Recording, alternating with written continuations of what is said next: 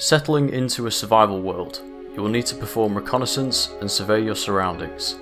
This will allow you to quickly identify ore patches, enemy bases, economy stations, and more. In this page of the Space Engineers Handbook, we will be discussing how to plan, build, and utilise early game scouting craft.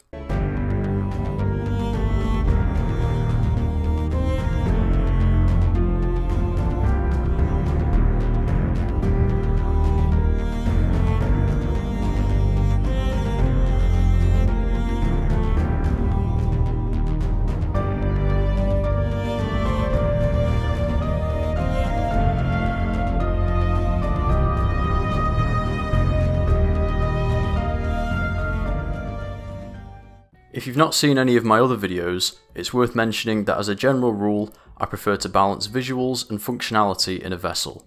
I respect those who prefer to lean either way, but I personally find the most enjoyment in Space Engineers through building something visually appealing as well as functional. In this guide, I'll be talking through how to best go about designing, building and implementing an early game scouting craft.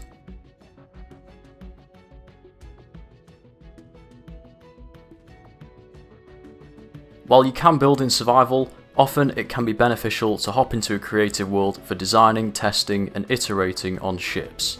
You can make tweaks in survival as you go along, but beginning the process in creative will save much time. When building a small grid in survival from a blueprint, find or construct a flat surface on which to build. Then place a small grid landing gear. On this, place a small grid battery, a control panel and a projector. Insert the blueprint and play with the rotation and position until it's just in front of the projector, then add a couple blocks so it connects.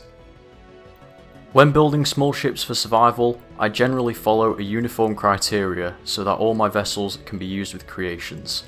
This is fitting onto a 3x3 large block landing pad and having the primary connector on the underside of the craft. For this example, I'll be building a small scout craft for the Earth-like planet. I typically start with the largest components of the craft, then build the bodywork around this. First, consider the component and conveyor flow required for your craft. To save conveyors, try to utilise as many built-in ports as possible. What I mean by this is consider the existing ports on blocks such as cockpits, cargo containers and other systems. Linking these directly will save trying to make external pipework fit into the looks you're going for, as well as ultimately saving on resources. This is especially relevant if you're building a hydrogen craft, as all the thrusters will need to have conveyor connections. A side note for hydrogen, an O2 generator on its own can fuel a couple hydrogen thrusters if you just want to add boosters. For my starting craft, I will generally always make them battery powered and recharge them at the base between uses. However, if you've managed to find some quick uranium, a small reactor can make things much easier.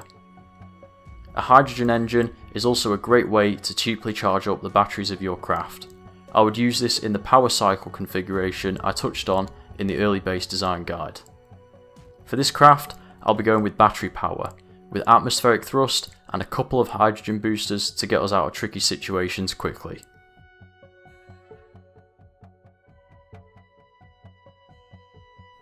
Atmospheric thrusters are a great starting type.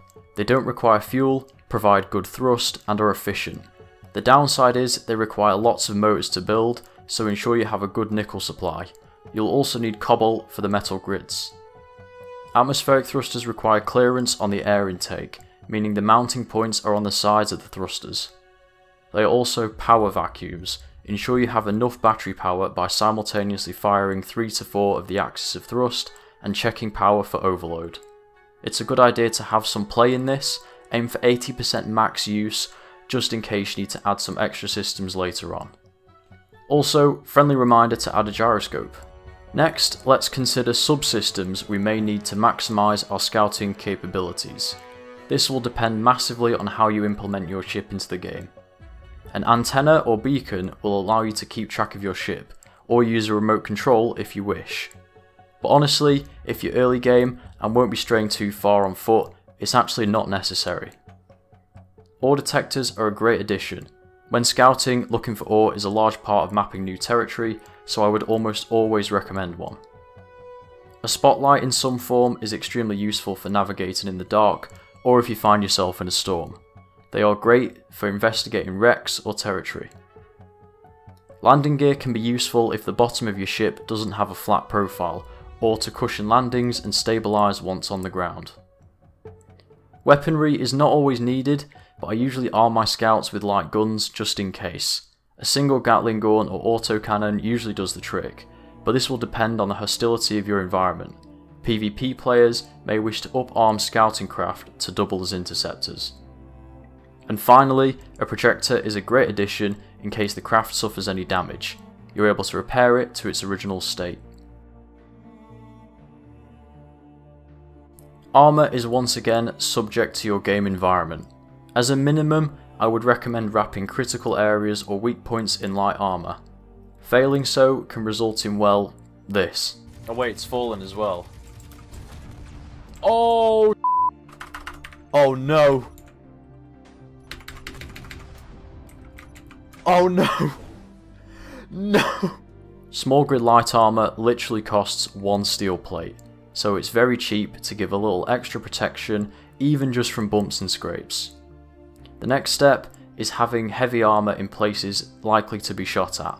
Heavy armour is much better against weaponry. I usually add this as a minimum around the cockpit, but reinforcing other areas is also a good idea.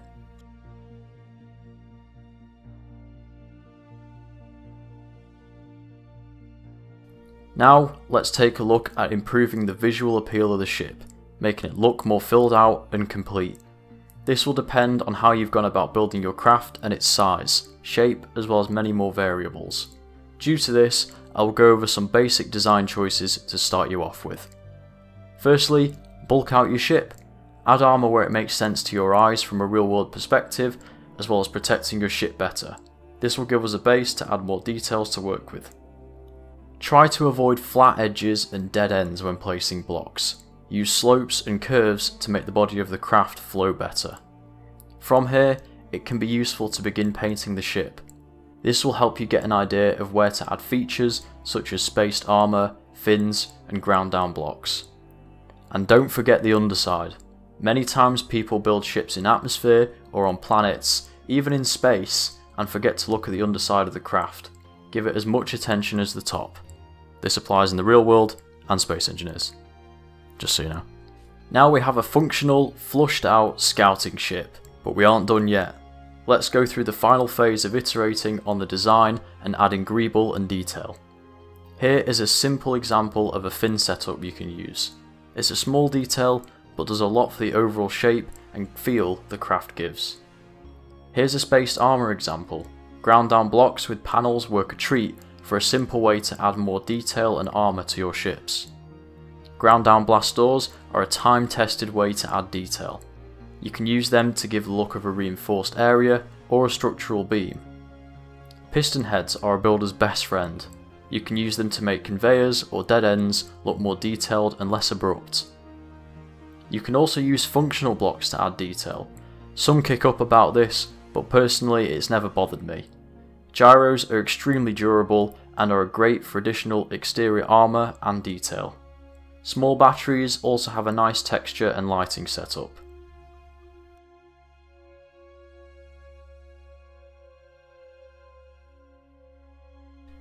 And finally, a couple optional features I like to add to make ships a bit more complete. Customising the cockpit LCDs to fit with the colour scheme of the vessel and faction. Rear lights, set with low range and intensity to the colour red. A forward light to signal the front of the vessel. A blinker on the top to make the ship easier to spot in the dark. A cargo container facing outwards for easy inventory access when on the ground. Of course, there are many more features and elements to a scouting ship to be discussed, but through the steps and processes on this page of the Space Engineers Handbook, we have created an effective blend of form and function to serve you through survival. And that wraps up the scouting vessel page of the Space Engineers Handbook. Leave suggestions for the next pages in the comment section down below. If you enjoyed, please like, comment, subscribe to support the channel, and as always, take care, everybody.